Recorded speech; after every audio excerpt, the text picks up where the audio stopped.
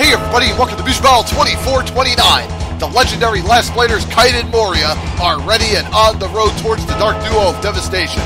Team Golden Axe II's Gillius and Jamm must have a death wish trying to block their path. Will the Viking Dwarf and Wolf Girl potentially survive another mutilation? Time will tell as we go to the Forest Arena stage. Hope you all enjoy. K&M, this could be your very last warm-up, so enjoy it while it's hot.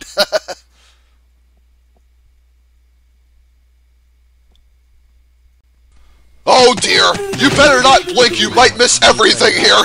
Get ready and let's begin this blitz. Alright, Moriya teleports by Jamm and catches up with the cannonball. Kind of the sword jab to Jamm, knocks him down. Now Moriya sandwich between Golden Axe second. Yikes, Kai jumping in. Oh boy, now they got the jab block off. Moriya going for the sword slice, now for the rapid sword slice. Following Kai's jabs, takes out Golden Axe the second at record time.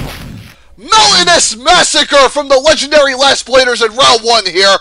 Let's see if K&M can hand them another legendary spanking in round 2. I'm expecting it. Alright, Moriya teleports by Jamm. Now Kai gets the sword slice going on Gillius. Right to Moriya, sword uppercut, and Jamm camping, waiting for an opening. Now leaps in. Moriya goes for the super sword combo. Crunches into Gillius, takes him out, catches Jamm too a little bit. Now Jamm counters with the cannonball on Moriya, who rolls behind her. Now Kai carving into her with the sword combo to the double aerial sword slice, brings Jamm down in the corner. Now K&M have Jamm pinned there. Now Jamm in deep trouble, and now she gets lobbed to her death by Moriya. Looks like Kaede got a minor concussion there as Jamm got thrown to the canvas, but Last Blade pulled through in a huge sweep 2-0.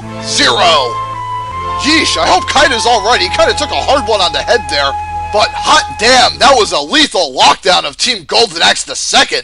Now, just like the Dark Duo, K&M have one more match to go before they enter the 2490s for perhaps their biggest and baddest challenge of their whole entire career. But I have no doubt in my mind K&M are going to bring their A++ game to the forefront when that time comes. What more is there really to say about Gillius and Jamm? They're blah right now, just like most other Job Fodder teams. More blah. Just frickin' try and win a match, guys. At least keep yourselves in the running somewhat. Before long, they're all going to get replaced, so why should I just keep rambling on about the same old thing? Anyways, folks, stay tuned for Mugen Battle 2430. Coming soon. Laters all.